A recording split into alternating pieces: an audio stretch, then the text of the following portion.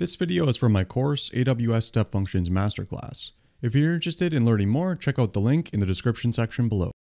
Hello everyone, welcome back. In this section, we are going to be talking about what are AWS Step Functions. This is going to be an introductory lesson where we're just going to cover the basics of Step Functions and talk about some of the features that the service offers. And first, I just want to give you a brief overview of the agenda of this lesson. So first of all, we're going to talk about what Step Functions are. Then we're going to jump into some of the different use cases that Step Functions solve for. We're going to briefly talk about why Step Functions are useful in terms of why people are so excited about using them and why they're so popular these days. Of course, nothing is perfect with any AWS service, so we do need to cover some of the disadvantages of using Step Functions. And then finally, I'm going to give you a brief overview of some of the different users of Step Functions, some different companies that use it, and the types of problems that they solve by leveraging them. So let's jump right into it. The first thing that I want to do is talk about what are AWS Step Functions. So Step Functions are a managed workflow or orchestration service with centralized state. And what that essentially means for you is that you can use Step Functions to create workflows that allow you to perform a sequence of tasks in a particular order, and also include things like retries or conditional logic directly in your step function workflow. Now, it also has centralized state in the sense that the state of your workflow is persisted into the step function service. And by state, we mean where we are in the step function workflow. So which step are we on? What is the next step? What is the one that came before it? What are all the inputs and outputs? All of that is managed and saved for you by the step function service. Now, the really nice thing about using step functions in general is that you can create visually using the Workflow Studio or via infrastructure as code or IAC. Now, we are going to use Workflow Studio quite a bit in this course. It is my recommended approach for anyone that's new to Step Functions to get familiar with the Workflow Studio.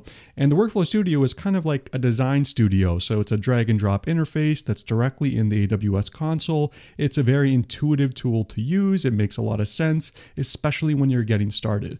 Now, if you want to progress to infrastructure as code when you're a little bit more familiar, then by all means you can do so. And that's something we're going to look at later in the course as well.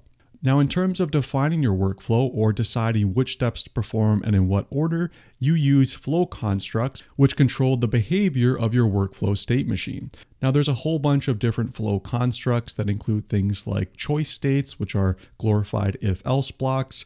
There's a map state, which allows you to iterate over multiple different records, kind of like a for loop in any programming language.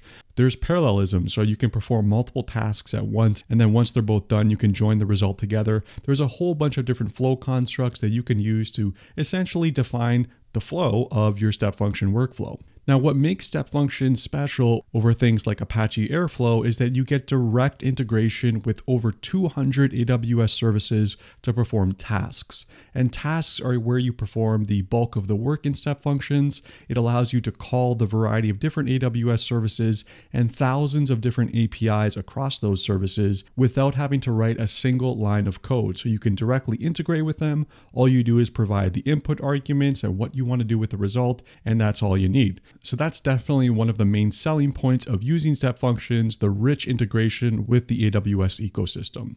And now, since Step Functions operate on top of the AWS network, they are of course distributed and reliable. Distributed in the sense that there's multiple different machines that are processing the tasks. This is all managed by the Step Functions service itself. And of course, in terms of reliability, if an availability zone goes down due to some natural disaster, some kind of weather incident, then instances in another availability zone will automatically start performing your work. So they're reliable in the sense that you're protected from infrastructure outages, and that is all handled by AWS for you. You don't have to lift a finger.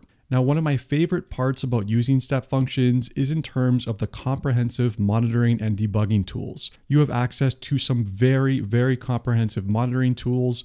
You're able to inspect the state of step function workflows that are currently running, and even ones that have already completed in the past. You're able to see through an easy to use UI what the inputs and outputs are of each individual state, and then do a deep dive into your step function execution so you can understand exactly what happened for any workflow that ran. And this also plays into how we debug step function instances when something happens that's a little bit unexpected. So say, for example, we call a dependencies API, it returns something that's a little bit unexpected. All of that information is saved in an audit trail so you can take a look at it later and debug the issue. So very, very helpful from a monitoring and debugging perspective.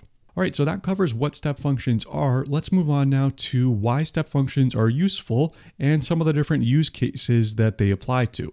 So the first one that I want to talk about is microservice coordination. So maybe you have a API where you need to perform a sequence of tasks in a particular order. So maybe you want to fetch some data here, process it there, grab some data from somewhere else, enrich the data. This is a great use case to use step functions. And a prime example of this pattern in action was at reInvent for the past couple years. Some of you may know about it, and it's the serverless espresso.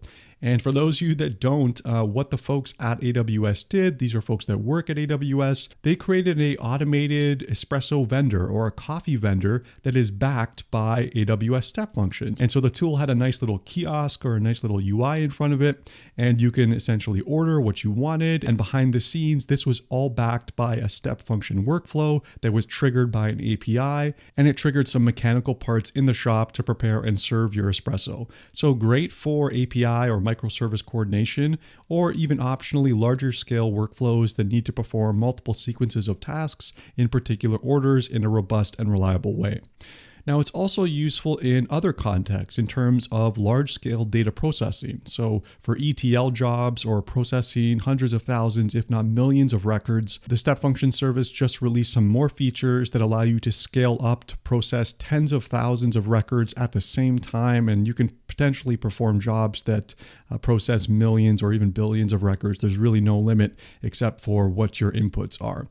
So that's another prime use case for using step functions. Now, another use case where I've seen step functions used a lot is for data preparation and coordinating the training of machine learning models. So if you need to grab some data from particular spots, maybe enrich it, maybe aggregate it, maybe process it in a certain way, and then trigger something like an AWS SageMaker endpoint, this is another great use case to use AWS Step Functions. Now, this just scratches the surface of what is possible. Of course, there are many, many more different use cases, and the limit is really just what you can come up with. So there's tons of stuff that you can do with it. And once you see step functions in action, I'm sure you're going to be inspired with many, many more ideas.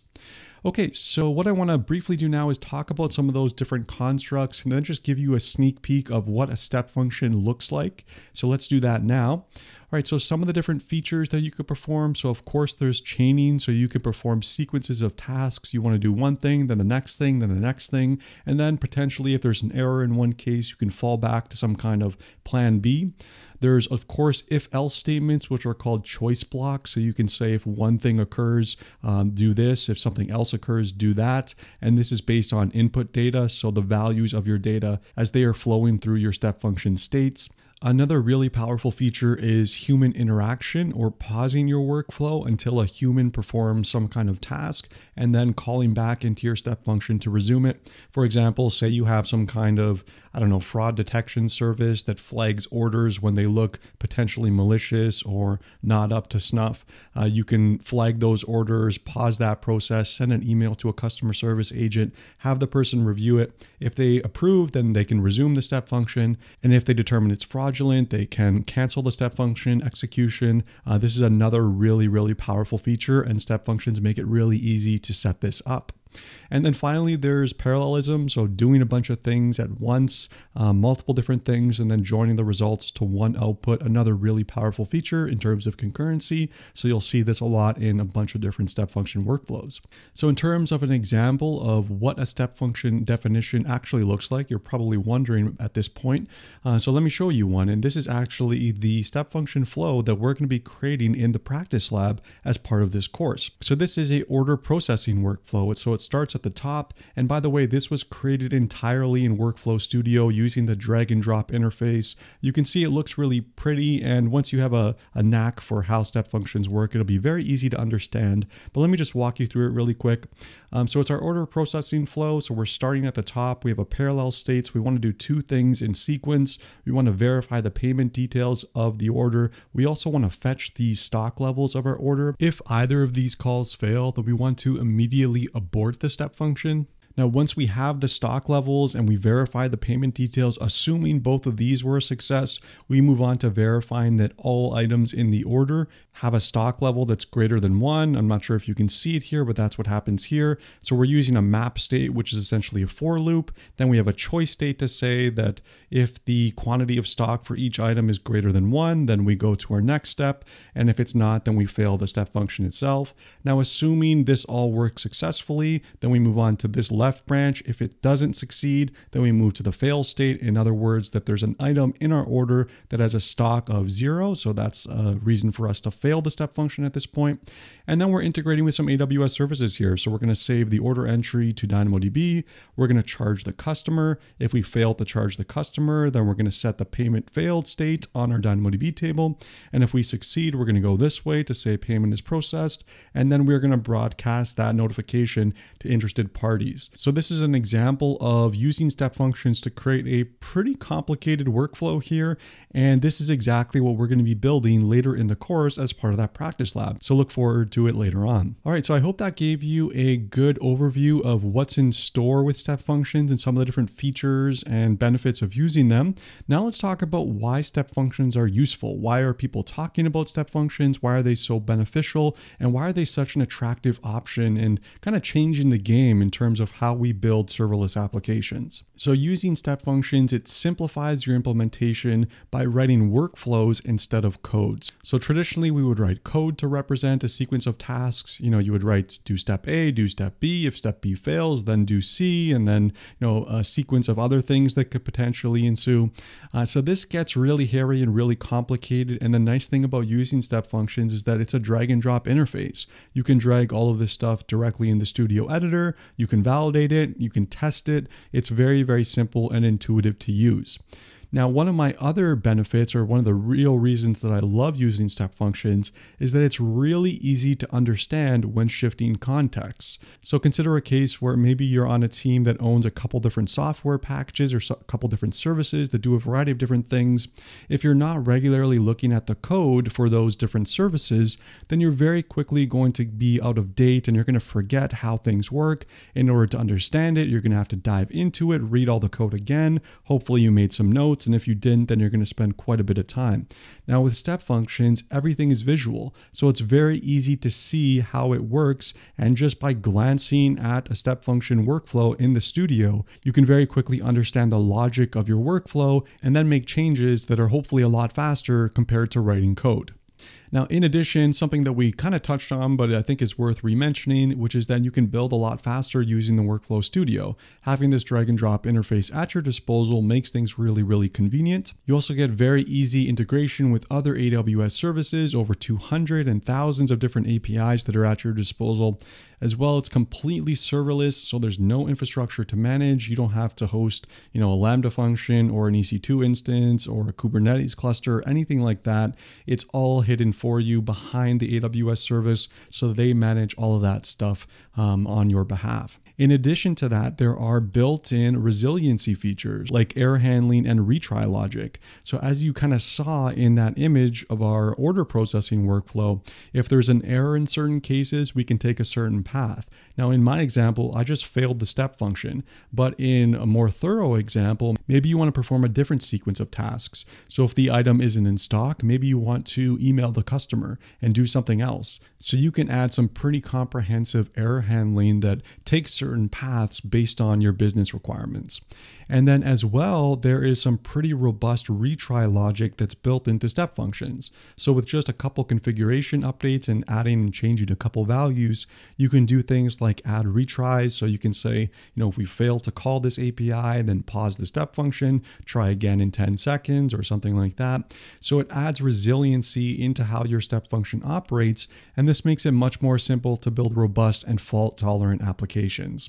And then of course, we have all those monitoring and debugging features that help you track the state and diagnose problems. We talked about that briefly, but it's a very, very helpful feature and it doesn't cost you a dime. This is in contrast to, if you had a application that you were building hosted on EC2 machines, in order to understand what happened in a failure, you'd have to dive into the logs, which can be time consuming and could be very difficult. If you don't have any background on how the service is built, maybe you're a DevOps person, you won't know what you're looking at. But if you're just looking at a visual that tells you kind of how your workflow is built, what state it's on, where it failed at, then obviously that's going to be a lot easier for you to grasp. So that's another key benefit of using step functions. All right, so that's a little bit about why step functions are useful. Now, not everything is rosy about step functions. Of course, step functions are a tool, and like any tool, there's a right time and there's a wrong time. So what are the disadvantages of using step functions? What should you be careful of if you are considering using them? So let's talk about that now.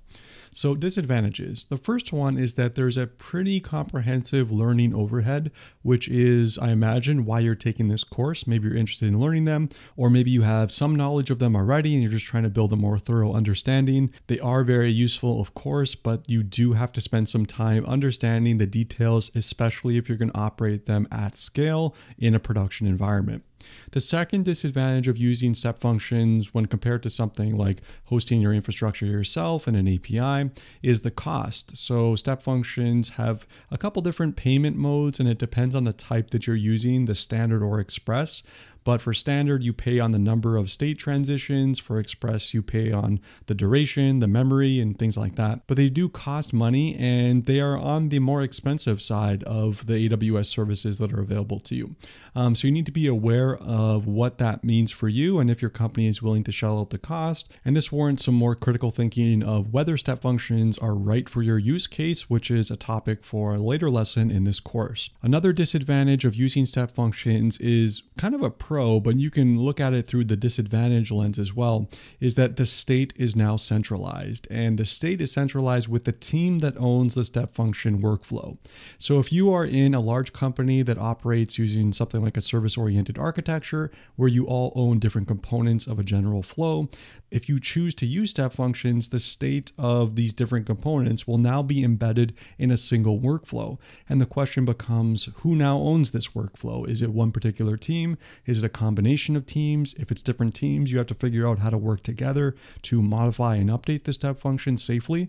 So that is a concern that needs to be addressed and thought through when you are thinking of using step functions. And that's a perfect segue into my next slide here, which is who uses step functions. So what are the different companies, organizations, use cases that people use it for? So the first one is Coinbase. This is a Bitcoin slash cryptocurrency. As you can tell, I don't know a lot about cryptocurrency, but they use step functions for deployment orchestration to process and deploy dozens of serverless applications at once that all operate as a unit. So they use that to coordinate the deployment for all of them. And then there is Yelp, which uses step functions for subscription billing to make it more resilient and leverage built-in retry handling in case things occur, like, there's a failure when processing the payment request, things like that. And then there's the popular media company Thomson Reuters. They use step functions for video encoding and processing news clips that they show on their website into a variety of different formats. Then there's the popular beverage brand Coca-Cola, and they used step functions in a particular use case to update nutritional labels across a variety of products all in one shot. This made it a lot easier instead of having to do them independently. So very useful for coordinating that update. And then, of course, no surprise here, there's Amazon or AWS. Some of you probably already know that I work at Amazon. I'm a senior software engineer there. And I can tell you firsthand that step functions are growing in popularity. They are becoming extensively used across a wide variety of different problem areas. And this is not just in my area, but this is in other parts of the company as well. It seems like there's really kind of a land rush towards using step functions instead of trying to create workflows in a more kind of less intuitive way. So that is it for this lesson. In the next one, we're going to look at a more concrete example where we take a look at a business problem and then compare a single process versus using Lambda, SQS, and SNS. So this will answer the question, when should I use one of these approaches or the other? I'll see you in the next one.